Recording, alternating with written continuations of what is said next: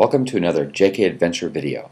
This video will cover the installation of the Magnuson Supercharger on this 2008 Jeep Wrangler JK. The first step in the installation process is to flash your computer and send the file to Magnuson so they can create the proper tune for your vehicle.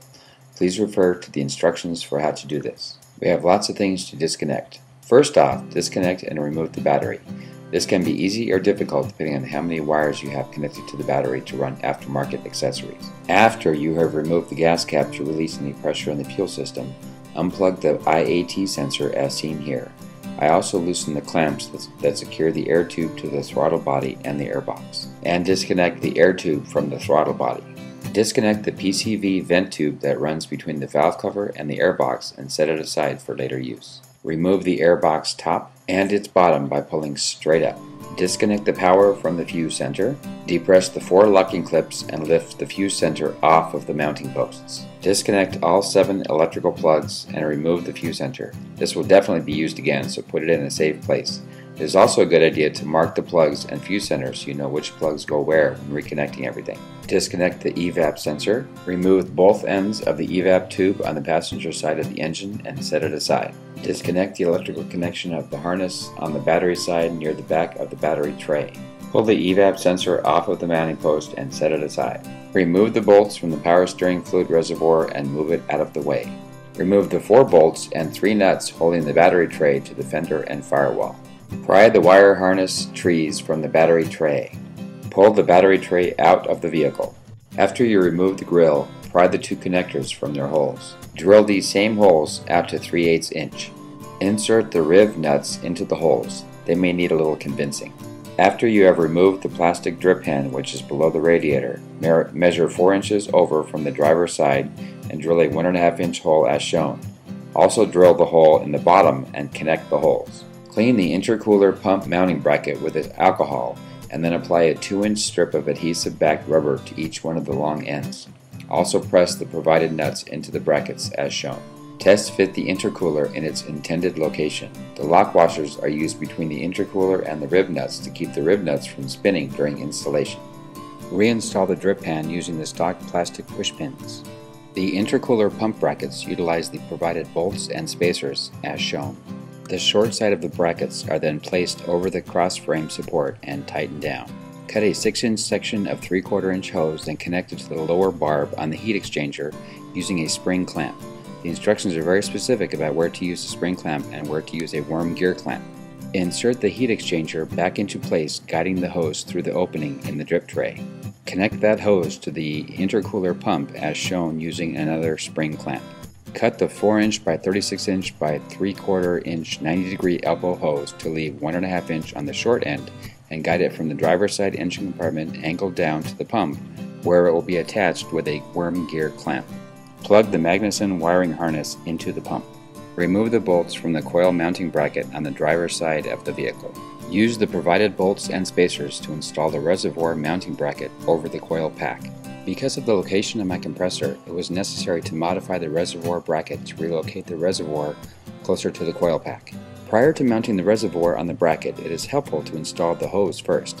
Cut the short leg of the supplied J-hose to 1.5 inches in length and connect it to the rear reservoir hose barb. Cut the other end of the hose to 7 inches. This short hose gets connected to the hose that you just connected to the pump using the provided hose mender using 2 spring clamps. Now attach the reservoir to its mounting bracket.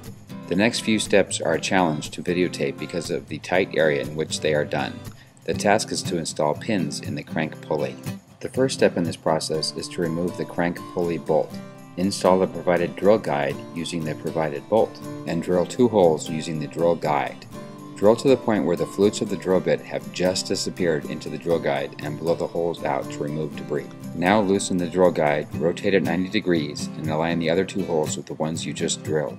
Use the bit to hold it in place and retighten the bolt. Use the reaming bit to ream out the 2 holes. Remove the bolt and drill guide and place a bead of the provided green Loctite on the crank pins and place them into the holes. Use a nail set or drift to set them fully. Replace the stock crank bolt and torque it to 40 foot-pounds. Disconnect the throttle body control plug from the throttle body. Unbolt the throttle body and set it aside for reinstallation. Disconnect the PCV vent tube from between the intake manifold and the driver's side valve cover. Remove the EGR tube at the front of the intake and the other end from the passenger side head. The easiest way to get to these bolts is through the wheel well. Remove the mounting bracket bolt from the back of the head and throw it away. This will not be reused. Pull out the red pin and disconnect the map sensor plug. Disconnect both ends of the hose, which runs from the brake booster to the hose barb at the rear of the intake manifold. This hose will not be reused. Remove the fuel line safety clip and use the provided fuel line removal tool to remove the fuel line section between the barb on the fuel manifold and the hard barb near the back of the passenger side of the engine.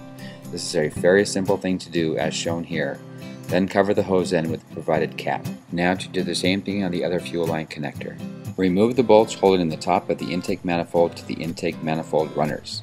Carefully remove the intake manifold, trying not to dislodge any dirt which may fall into the ports.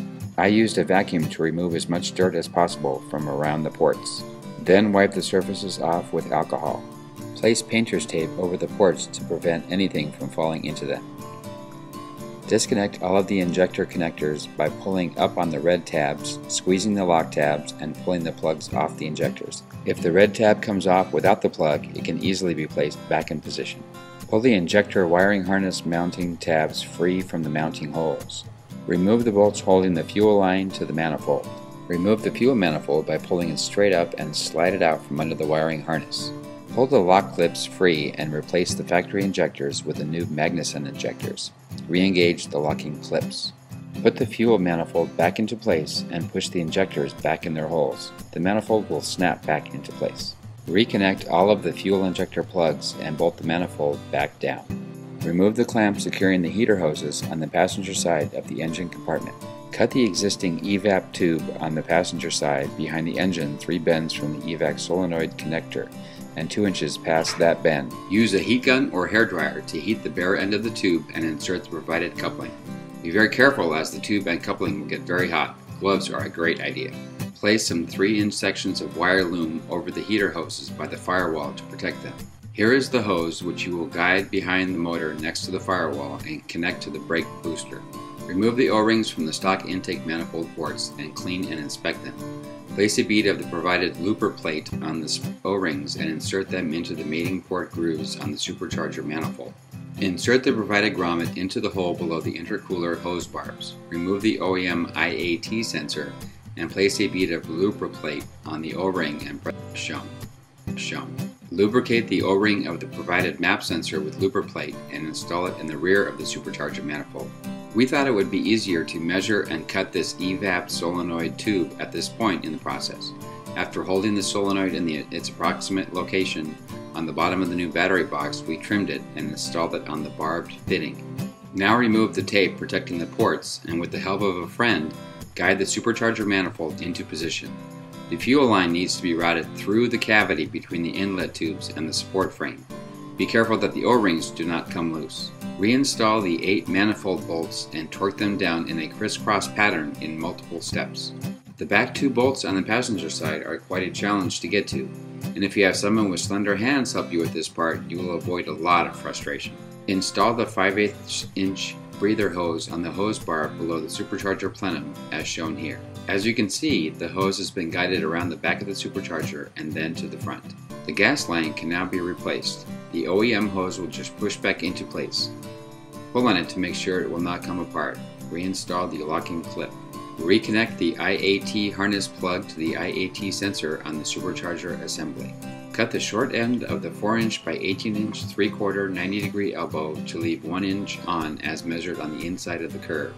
Connect the short end to the driver's side hose barb on the supercharger and secure with a spring clamp.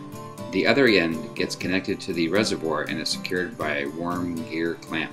Cut the short end of the provided 4-inch by 60-inch by 90-degree elbow hose provided to leave 2 inches on the short end as measured on the inside of the curve. Connect this end to the other hose barb on the supercharger and secure with a spring clamp. Guide the other end of this hose to the heat exchanger, cut it to length, and secure it to the upper hose barb with a spring clamp. Secure the heat exchanger with the 2 bolts as shown here. Reinsert the wiring harness trees back into their holes. Cut the OEM PCV vent hose to length just before the turn. Cut a 3/4 inch hose secured to the hose barb shown, guided towards the driver's side of the vehicle, and connect them together using the provided hose mender, secure with spring clamps. This is what it should look like when you are done. Here is a shot of the EGR tube with the provided hose section installed. Connect it with a spring clamp to the remaining hose barb on the bottom of the supercharger as shown here, and connect the other end to the valve on the passenger side using the supplied gasket. This is much easier to get to, make that only possible if you want to see what you are doing if you remove the fender liners. Connect the free end of the hose, which is attached to the brake booster, to the inside hose barb on the bottom of the supercharger on the passenger side. Connect the leftover 16-inch piece of 3/8 inch hose to the remaining hose barb. Remove the factory locking clip from the evap solenoid by prying out on the locking tab. Install the provided evap fitting on the solenoid. Here is where we are at so far. The passenger side of the engine compartment is ready for the battery box. Remove the power distribution holder from the OEM battery tray. Use a screwdriver to remove the 4 nut clips. Also remove the rubber grommets from the battery tray. Insert the nut clips onto the Magnuson battery tray as shown. Place the new battery tray into position, being careful not to pinch any electrical harnesses. Here are a few shots of it in place. Use the previously removed bolts and nuts to attach the new battery box. Loosely install the fuse tray to the new battery box using the OEM bolts. Slide the tray forward as much as possible before tightening in place. Separate the evap plug from the white fuse block connector to give it more length. Reconnect the wiring harness near the back of the passenger side and slide the trees back into their mounts. Reconnect all of the fuse center blocks and lock them down with the integrated clamps. Here is the fuse center back in the OEM tray with the locking tabs engaged. Slide the evap solenoid onto the posts on the bottom of the battery tray. Connect the end of the evap solenoid control plug, the evap tube, and the evap solenoid hose. Reconnect the fuse center power cable along with the red wire from the Magnuson wiring harness. Drill a small hole in the back wall of the fuse center and run the yellow wire from the harness through it. Pass the legs of the M25 fuse through the integrated fuse tap and reinstall the fuse in the panel. Connect the black ground wire from the harness to the passenger side body ground. Here is a shot of the wiring run and all zip tied up neatly. Using a 3/8 inch extension, lever the belt tensioner to remove the factory belt. Mount the supplied idler pulley to the boss above the power steering pump. Install the new belt following the diagram in the instructions. Install the 2 airbox mounting brackets and push in the rubber grommets as shown, and reinstall the power steering reservoir in its stock location. Drill a 1/4 inch hole in the side of the airbox as shown, and install the tie anchor and a zip tie in the hole. Trim the existing PCV hose barb on the airbox down to 3/4 inch. Trim the short end of the factory PCV 90-degree elbow hose down to leave 3/4 inch of hose on the inside of the curve. Push it onto the airbox. Push the airbox base onto the grommets, ensuring that they engage and hold the box in position. Install the airbox lid along with the PCV hose, which will be secured to the side of the airbox using the previously installed zip tie. I attached the free end of the PCV hose to the breather hose prior to this step. I waited to install the throttle body until this point. Remove the tape and place the lubriplate covered gasket in the groove. Install the throttle body using the 4 provided bolts and connect the provided throttle body control plug extension. Install the connection holder to the front of the supercharger as shown. Install the provided air tube on the airbox and throttle body using the OEM clamps. Carefully place the battery into the new battery box. Be careful not to disconnect or damage any wiring when doing so. Install the included battery hold-down bracket. Fill the system up with a 50-50 mixture of coolant and distilled water. After reconnecting all of the electrical to the battery, use the Diablo tuner to install the tuner you received from Magnuson. Here is a shot of the motor with the complete kit installed. It is actually running perfect in this picture, you just can't tell. I am extremely happy with the results I have seen with this system. Now that I have put a few thousand miles on the kit, including a trip to Vegas for SEMA, I can definitely say that the power output is awesome and makes this Jeep feel like a much stronger rig despite the 40-inch tires. Keep an eye on JK Adventure for updates on this installation and other helpful installation videos and write-ups. Thanks for watching.